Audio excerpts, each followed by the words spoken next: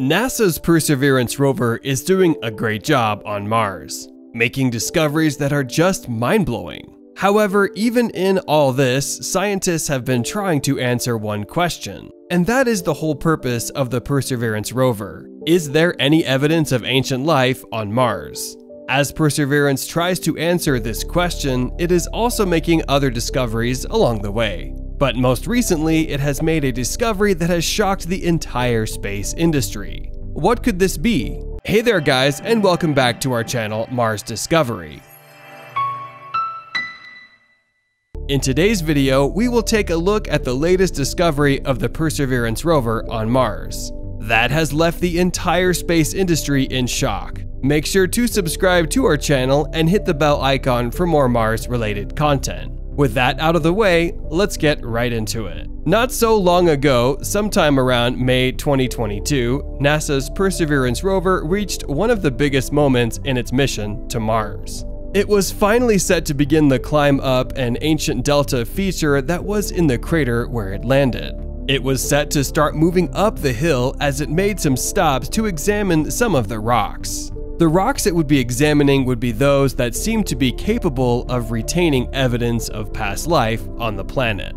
After it gets to the top and starts coming down, the rover will also be collecting some of these rocks as it places them at the base of the delta. These samples, which are placed in titanium tubes on the rover, will then be retrieved and brought back to Earth for further examination. However, this is not set to happen until sometime in the 2030s. When the rover got to this point, Dr. Katie Stack Morgan commented on it, saying, "The delta in Jezero crater is the main astrobiology target of Perseverance.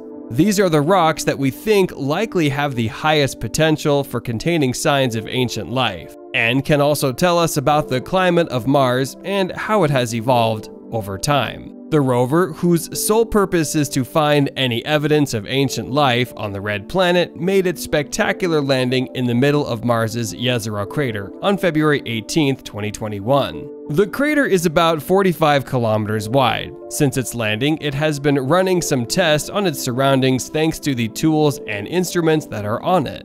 In addition to this, the rover also has a small sidekick, a small helicopter known as Ingenuity. Recently, with the rover's ascension up the hill, the Ingenuity helicopter has mostly been surveying an intriguing ridgeline near the ancient river delta in the crater. It managed to capture some images on April 23rd at the request of the Perseverance Mars rover science team. The team wanted the pictures so that they could examine the sloping outcrop. Ken Farley of Caltech, who is also Perseverance's project scientist, said, "Ingenuity not only provides imagery from an aerial perspective, but also allows our team to be in two places at once on Mars." Sending the rover to survey and prospect in one location while launching the helicopter to survey another 100 meters away is a great time saver. It can also help us explore areas the rover will never visit, as in this case. The images that were recently taken by the helicopter show some tilted rocks. These images suggest that tilted rocks layers in this area of Mars are quite uncommon. The scientists will better understand the history of the crater floor with the help of Ingenuity's shots of the two angled ridgelines. They can now compare the shots and come up with a conclusion. This might even help them understand the forces that were at play in this part of the Jezero crater billions of years ago. But now we have to know, how does Ingenuity really work? The images of the tilted rock that were recently captured by Ingenuity are from the helicopter's scan to view the back shell and parachute that helped the Perseverance rover land on Mars. These images are valuable because they could also help ensure safer landings for any future landings on the planet.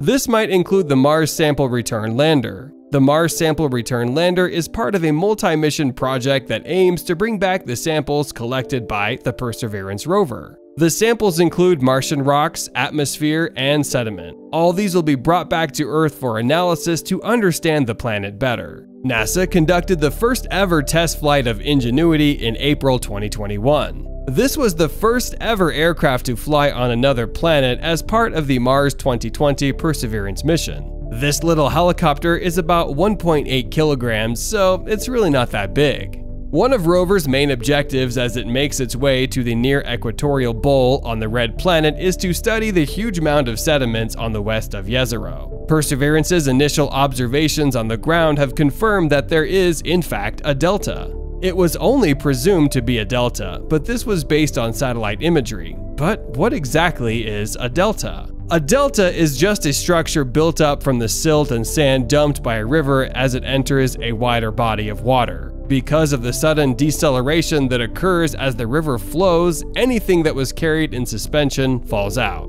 And with time, it accumulates. In this case, the larger body of water was more of a crater-wide lake that existed billions of years ago. Professor Sanjeev Gupta from Imperial College London, UK, who is also one of the mission scientists, said, "Rivers that flow into a delta will bring nutrients which are helpful for life, obviously, and then the fine-grained sediments that is brought and laid down at a high rate in a delta is good for preservation. Also, if there is life in the hinterland, it can be brought down the river and concentrated in a delta." In the past few weeks, Perseverance has managed to maneuver itself to an on-ramp to the delta, which was dubbed Hawksbill Gap. This is just a gentle incline that is set to take the robot to an elevation of a few tens of meters above the crater floor. This ascent is referred to as a reconnaissance. Once Perseverance goes to the delta, it will roam around the area as it looks for the most enticing delta rock. There are also some exquisitely layered, fine-grained outcrops that the rover will also explore. Professor Brian E. Horgan from Purdue University, Indiana, said that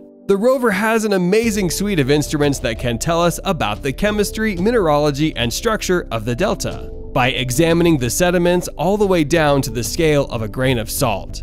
Most of the scientists on this mission have one thing in common. They are all aiming to learn more about the chemistry of this ancient lake. They all wanted to determine whether the waters were acidic or neutral, whether they were habitable or not, and what kind of life lived there. But no one knows whether there is life on Mars. But if ancient life did exist on the planet, 3 or 4 of the rocks that Perseverance chose to drill and cache back down to the crater floor could hold the answers.